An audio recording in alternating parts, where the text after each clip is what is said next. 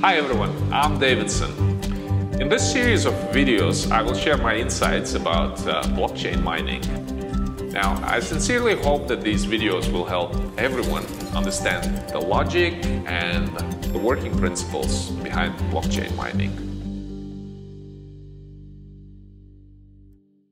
Well, I believe that some of you may have experience in digital currency trading, or maybe at the very least you are currently holding some sort of digital currency, right?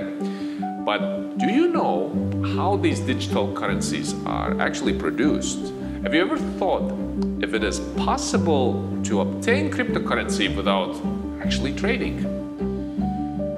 Now, will trading digital currencies become more profitable? If you would like to know the answer, just keep watching. We will answer these questions and more. Now, it is common knowledge that the price of Bitcoin is very high. Just earlier this year, it was close to 65,000 US dollars, which, when you think about it, it's quite remarkable.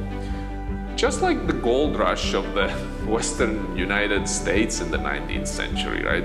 People are rushing to join the market to seize these time-sensitive opportunities. And yeah, you are right. Bitcoin is mined just like gold. Now, the first person to mine Bitcoin was Satoshi Nakamoto, who was, and up to this day, he remains quite a mysterious guy. He left a white paper, a few emails, and then he just disappeared. In the white paper, he explained in detail the working principles and the method of generating Bitcoin. Generally, these cryptocurrencies are obtained by solving math problems on a computer, which is similar to a teacher asking students questions in school, right? Now just picture this. The teacher asks, how much is 1 plus 1? As long as you stand up and answer out loud that it equals 2, then you will be rewarded by the admiration of your classmates and the teacher, right? In the Bitcoin network, the teacher's reward is Bitcoin. Therefore, for you to obtain rewards for a blockchain mining, you will need a few things.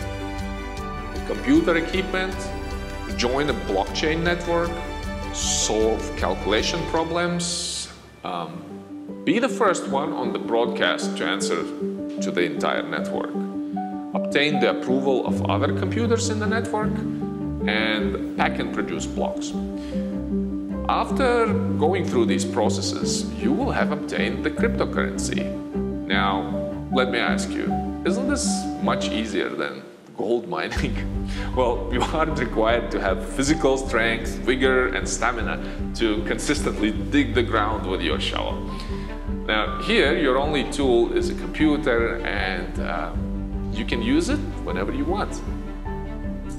Of course, as the blockchain is becoming more popular, it becomes more difficult to calculate the answer on your own. Hence, to increase their computing power and obtain mining rewards, multiple people often join the mining pool.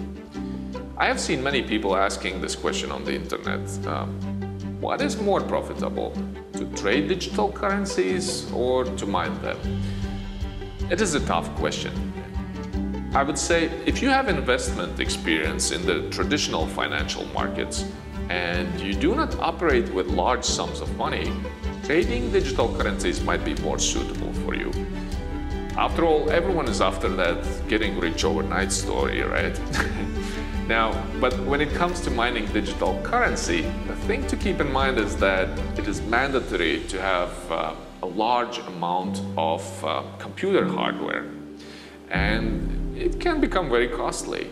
You'll need access to inexpensive electricity and good heat dissipation.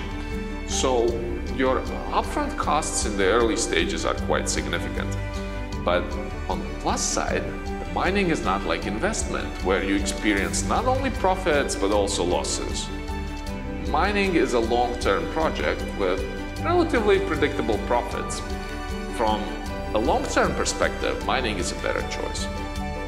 Now, I'm going to end this video here. And if you want to learn more about the blockchain, you may follow me. I'm planning to reveal some exclusive digital currency secrets in my upcoming videos, so stay tuned. See you next time.